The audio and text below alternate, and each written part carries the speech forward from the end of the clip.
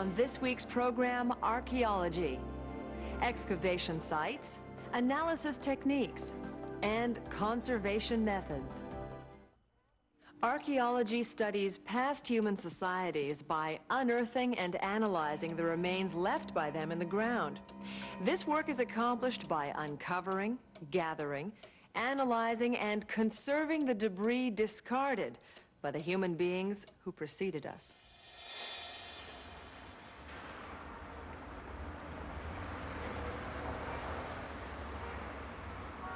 In the hustle and bustle of modern life, where we put our feet is hardly a major concern, and yet, unawares, we are walking on a priceless treasure, our past. One of the first steps in an archaeological excavation is diagnosing the site. On a defined area of land, the topsoil is dug up. This preliminary stage, referred to as excavation of the upper soil layer, is usually done with a mechanical shovel. Progress is monitored very closely, and the shovel is stopped the instant an archaeological object or structure appears. As a rule, 2 meters of the upper soil are removed. When the archaeological richness of the site warrants it, an evaluation phase is undertaken. The perimeter of the excavation is enlarged so as to assess the site's size and state of preservation. Once the upper soil layer has been removed and the site assessed, the excavation proper can begin. As a rule, the first 10 meters of soil are excavated. It is here that the archaeologist discovers tombs, foundations, ovens. To find the traces of the most ancient civilizations, he may decide to dig further down. Shovels are also used to reach the deeper layers. Progress is sometimes hampered by a body of groundwater. When this occurs, concrete walls may be erected to protect the site's richest area. Further research can then proceed in dry soil. As they are discovered, the artifacts are removed from the sediments. This stage is known as excavation of the artifact soil layer. At this stage, a number of precautions must be taken. As a rule, the site is divided into a grid of areas, each measuring 1 to 2 square meters. This delimitation of sample zones enables the archaeologist to locate objects meter by meter and to better understand how life was organized on the site.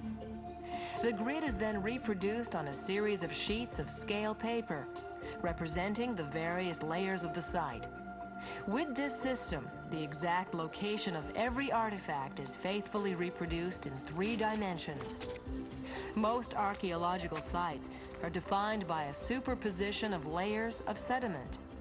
These formations are the result of the accumulation over time of various mineral particulate matter deposited by water or by the wind.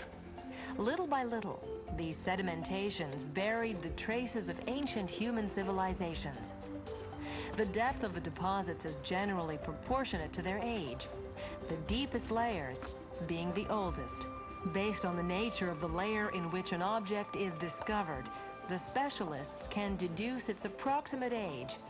Objects unearthed are sorted by category: ceramics, bones, pieces of wood, and so on. Artifacts that were buried in a humid environment are washed and preserved in water. This treatment prevents them from decaying too quickly on contact with the air. Conversely, objects found in dry environments simply have their earthy gang removed. How well an object has been preserved depends mostly on the environment in which it has lain. For example, acid terrain promotes the degradation of organic matter, such as wood or bones, as well as mineral matter, such as stone. Acidity can be natural in origin, in soils high in granite, for example, or be related to industrial activity. Acid levels are evaluated by pH, a measure of acidity or alkalinity, ranging from 0 to 14. pH values depend on the proportions of hydrogen ion and hydroxyl ion content. The former are released into the environment by acids, and the latter by alkaline compounds. When combined in a given environment, each hydrogen ion reacts with a hydroxyl ion to form a water molecule. The pH is equal to 7 when the neutralization is complete. The environment is then said to be neutral. However, if hydrogen ions outnumber hydroxyl ions, the pH will be less than 7, and the environment qualified as acid. When there are more hydroxyl ions, the pH will be higher than 7, and the environment said to be alkaline. In other words, the more acid the environment, the lower its pH. This measure is said to be logarithmic, since a variation of just 1 degree translates by 10 times weaker or stronger acidity. In nature, the pH of soils ranges between 3.5 and 9.5. Archaeological remains are best preserved in soils that are neither too acid nor too alkaline.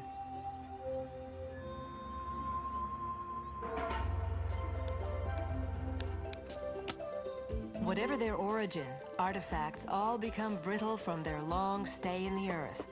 They break easily or crumble when handled. Before being analyzed and restored, every object is faithfully drawn. Their exterior appearance, thickness, or any traces of paint on them are all important clues for identifying them.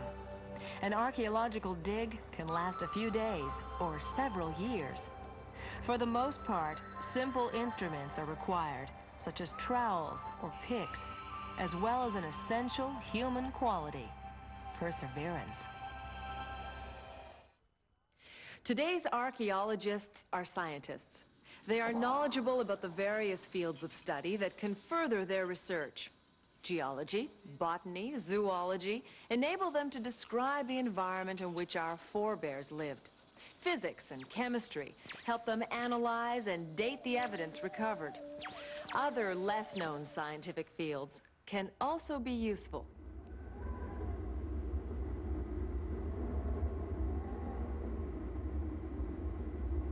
Archaeology is more than unearthing old objects.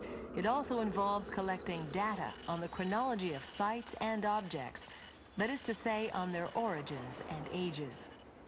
For this, archaeologists rely on methods based on observation of the remains and the materials that make up their environment. These methods are gentler than radiocarbon dating, which requires the destruction of part of the objects analyzed. Sedimentology is among the indicators used. This science studies sediments, that is the mineral, plant, or animal remains that have accumulated over time and constitute the main part of archaeological sites. Sediments chiefly occur in the form of layers, the deepest generally being the most ancient. The first thing to do is to record these deposits in the field.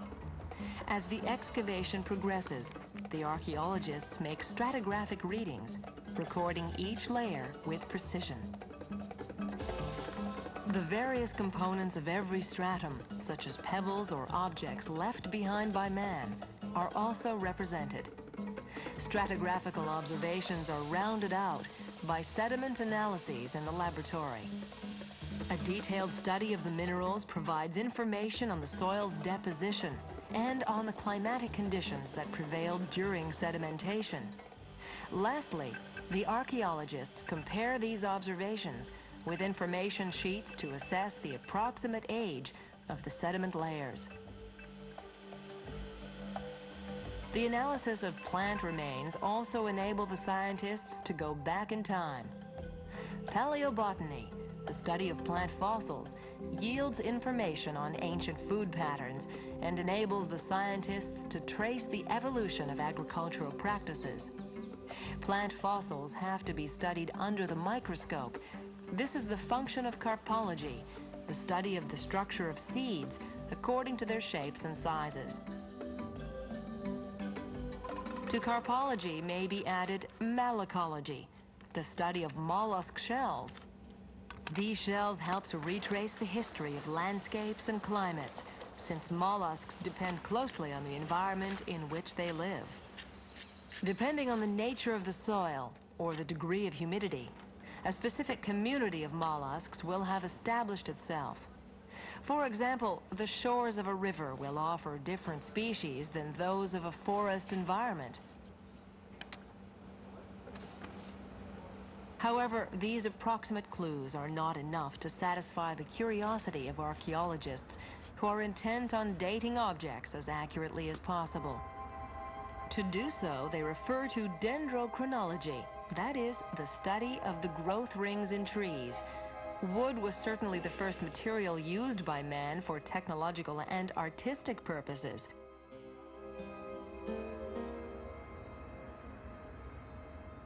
A great number of carved wooden objects that were used for building and tool making are found in excavation sites. Dendrochronology is the only technique that will date wood objects to the year and go back to the ancient Neolithic age, 7,000 years ago. Wood is a network of dead cells containing sap veins. Sap is produced by the cambium, a living tissue located directly under the bark. Every year, the cambium produces new cells that add a fresh ring of growth to the circumference of the tree trunk. A tree ring is thus formed, visible to the naked eye. The size of these rings depends mostly on climatic and hydrological conditions. In times of drought, the ring will be very narrow. Conversely, a wet year will produce a broad ring. Each ring comprises spring wood and summer wood. The first, light-colored and tender, consists of big canals which allow the sap to surge. Summer wood is denser, darker, and more fibrous. Its role is mainly one of mechanical support.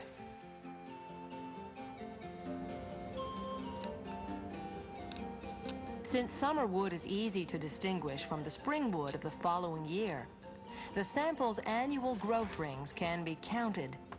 By counting the rings from the heart of the tree to the last outer ring, formed the year before the tree died, the experts can determine the tree's age when felled.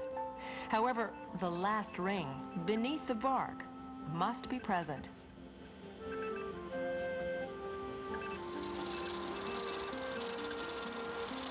It is also possible to determine the exact year when the tree was cut down. This is done by measuring the thickness of the tree rings and reproducing the measures on a graph. By superposing these sequences to those of other samples that grew at various periods in the same region, the experts can draw up a veritable growth calendar with which they can date the sample accurately. In fact, thanks to sedimentology, carpology, malacology, and dendrochronology, archaeologists are able to go back through the millennia in most of the sites they study and to reconstruct their own history books.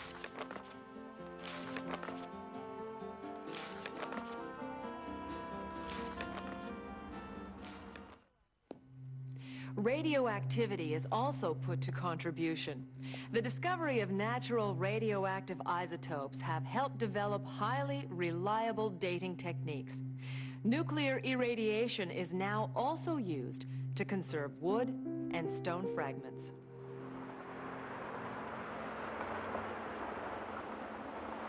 One of archaeology's goals is to ensure the conservation of objects for educational and research purposes.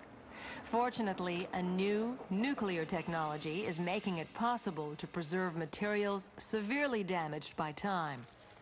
Among others, this approach is applied to waterlogged wood.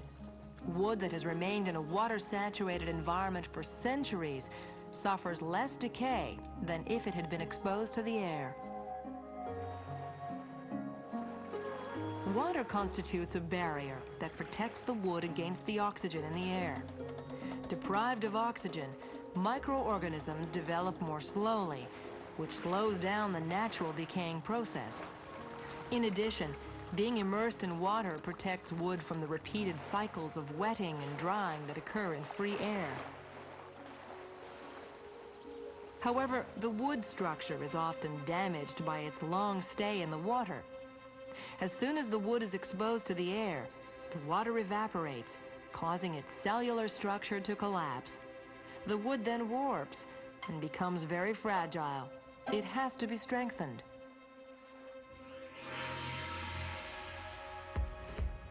The nuclear method will reinforce the structure of even the most rotted wood.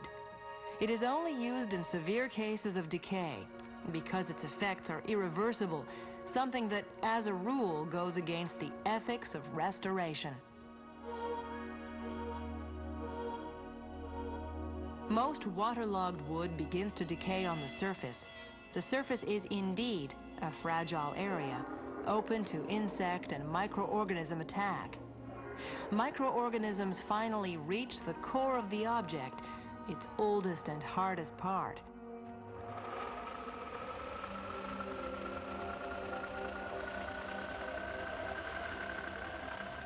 To stop this process, the object is immersed in a series of acetone baths for several weeks or even months at a time.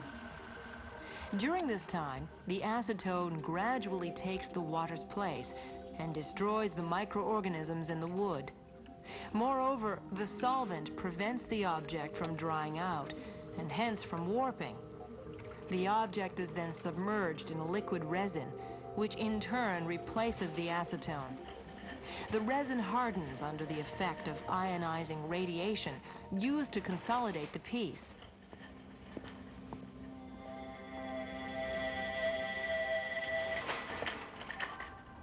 This process takes place in an irradiation chamber or cell. The radioactive source, initially stored in a pool for safety reasons, is moved by cart.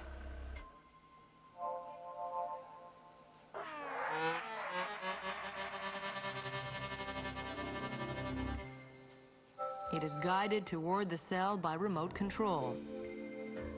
The object to be treated is then placed next to bars of cobalt-60 for 24 to 36 hours.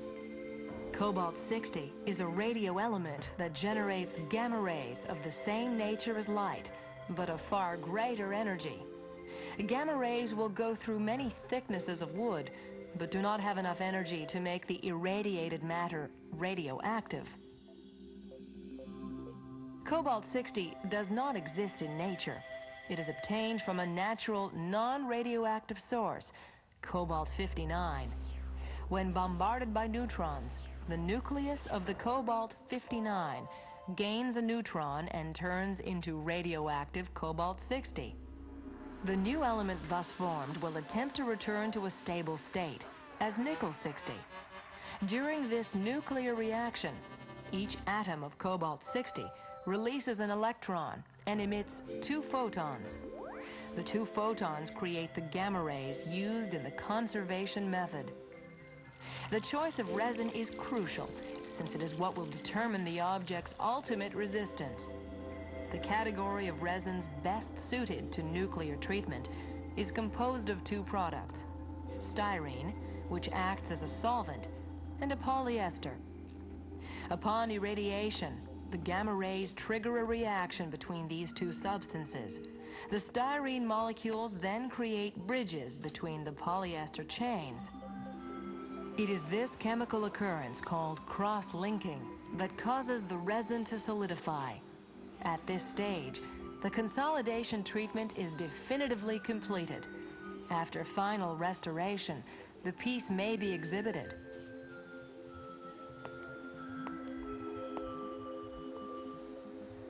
This treatment can also be applied to stone objects. The deterioration of stone artifacts often has to do with the migration of water inside the stone. The water drains out soluble salts that crystallize on the stone's surface, damaging the relief of the object. To make the damaged area more cohesive, the experts fill the pores of the stone with a liquid resin that will be hardened by gamma radiation.